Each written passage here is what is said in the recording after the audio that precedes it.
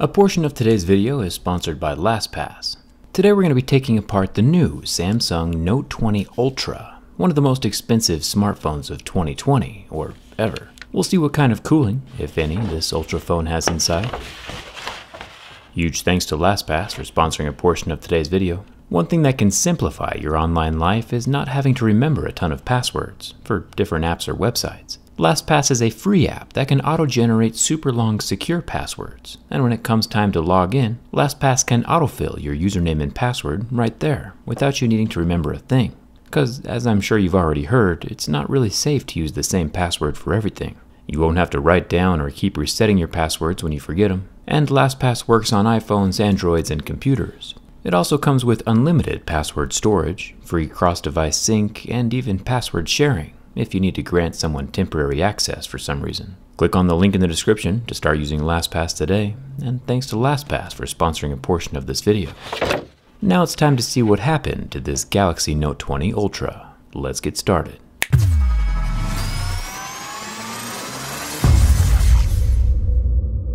The Samsung Note 20 Ultra. Today we're going to find out what's inside one of the most expensive smartphones in the world. First we'll turn it off and pop out the SIM card tray. Now the tricky thing with the Note 20 Ultra is that the whole thing is curved, both the front and the back glass, which makes stabbing the phone much more difficult.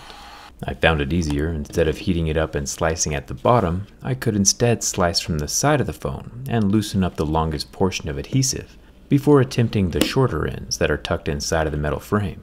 The phone is IP68 water resistant, and the adhesive is super strong, just like we normally see with Samsung phones. But eventually, with enough prying and slicing, the back glass comes away, and we can get a glimpse of what $1,300 can buy us. At first glance, there is a microphone tucked up right inside the corner of the camera lens. We have the long white S Pen slot over here on the right side of the phone. This is where the S Pen would sit inside of the phone if the pin was still alive. We'll take a look at that pin's wireless charging pad in just a second. I'll remove the 18 Phillips head screws holding everything together, but this time around there's something different.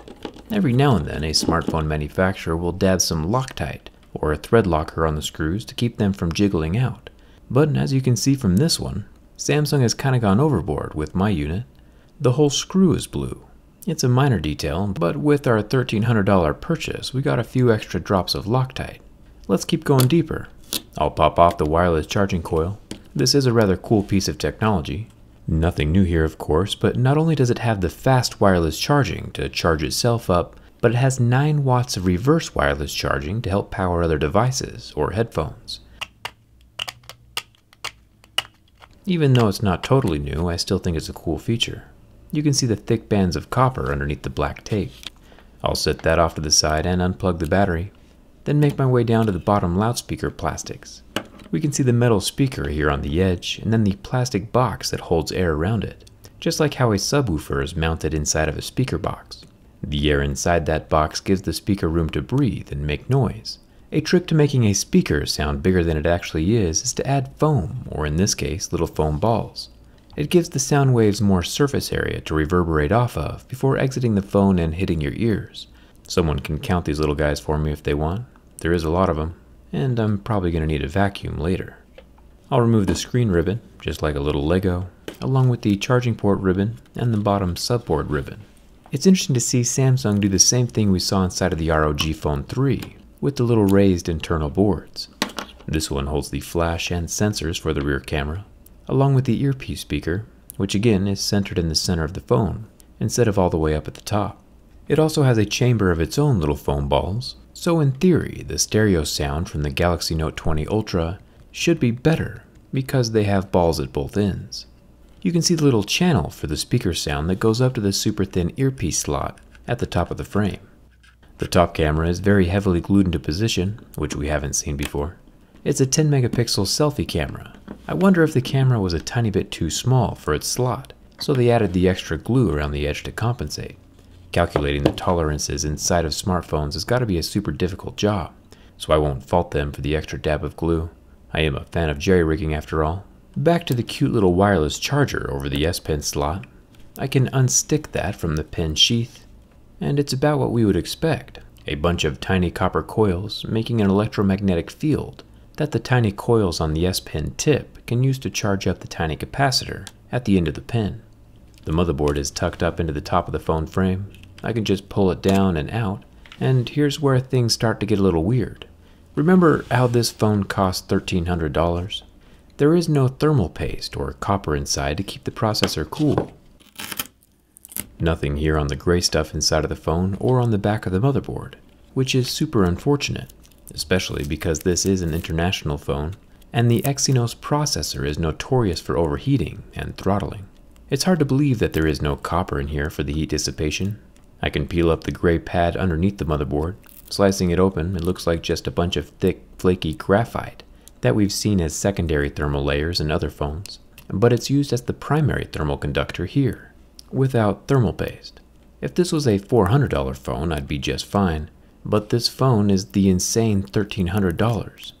The thing that makes all of this even worse is that, like I said earlier, my phone is the international version. There is another teardown on YouTube done by iCase. I'll link his channel in the cards and description, but the phone he took apart has the US charger in the box, which means it's probably using the Qualcomm chipset, and clearly has a superior copper heat pipe cooling system inside. I don't quite understand how Samsung can get away with selling the same phone in different areas while having different components inside. Maybe there's more though. Let's go a bit deeper. 3 more screws down at the bottom, 2 of which hold in the charging port, and the USB-C can come out of the phone. It does have a red rubber ring around the tip to help keep water out. And of course the bottom board with its microphone. The board rests on top of the small square Taptic vibration motor, and there's the water damage indicator sticker up by the top SIM card tray. Getting the battery out is always a nightmare, just like all the rest of the Samsung phones. I know they're probably still scared of batteries since the good old Note 7 days, but I'm pretty sure the battery isn't going to try to sneak out of the phone to scare anybody. Luckily, I'm prepared with extra pry tools, and with enough gentle persistence, I can get the battery out from inside of the phone. It's a 4,500 mAh capacity. It looks like, now with everything gone, that there might be some copper on the back side of the frame, between the metal and the screen, behind where the camera sensors sit, as well as down here by the battery compartment, which would be fairly redeeming if there was a large vapor chamber back there. I think the only option we have at this point is to rip the screen off so we can see it. We have to find the ultrasonic fingerprint scanner anyway, so we might as well. I'll just check the camera units before we obliterate the phone though. The Note 20 Ultra has 3 cameras this time around, all resting in their own metal frame. The 12 megapixel ultra wide camera up top, and the 108 megapixel main camera in the center, and the 12 megapixel 5x optical zoom periscope camera down at the bottom. The main camera and the telephoto camera both have OIS, just the OIS is internal with the telephoto. I show what that looks like and how it works with my teardown video of the S20 Ultra. Removing the screen kills the screen, so there's not really a need to be super gentle here. I'm just trying to avoid shattering the glass. The Victus glass is shatter resistant, so we shouldn't have any problems. It's the display underneath the glass that usually dies. This display is different from the ROG Phone 3 we took apart last week. The display is made of a flexible material like we saw inside of the Galaxy Fold, and it doesn't crack or shatter. It turns out that copper we saw was just a large sticker for the screen. There's no vapor chamber to be found anywhere. It does have the ultrasonic fingerprint scanner down at the bottom, but I guess we could have seen that from inside the phone too. It was still worth taking the screen off. Now, I don't claim to be a thermal expert, but I do know the very hot history of the Exynos processors, and I guess I'm just disturbed on multiple levels here. 1, I don't think this cooling is adequate for their hot processor, and 2, why in the world does a $1,300 phone not have a copper vapor chamber inside?